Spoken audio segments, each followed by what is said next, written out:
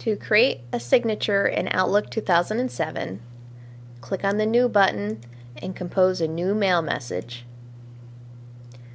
In the new mail message, click on the Insert tab and click on the icon for signature under the Include group. From the drop-down menu, click on Signatures.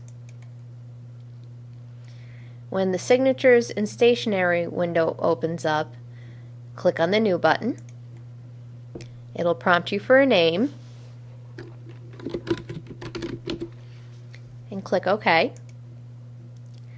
In the field at the bottom of the window, click and enter your signature.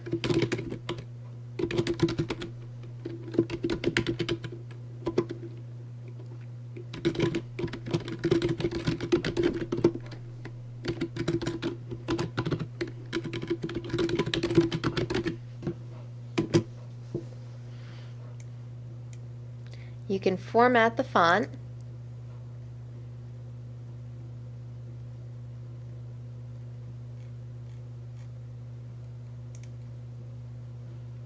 Change the font size.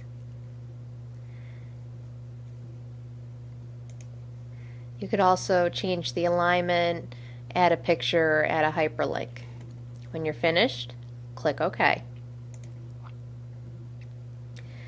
Now you will have a default signature that appears in your email. If you want to change it, just click on the signature button again and change it to the signature that you want to use.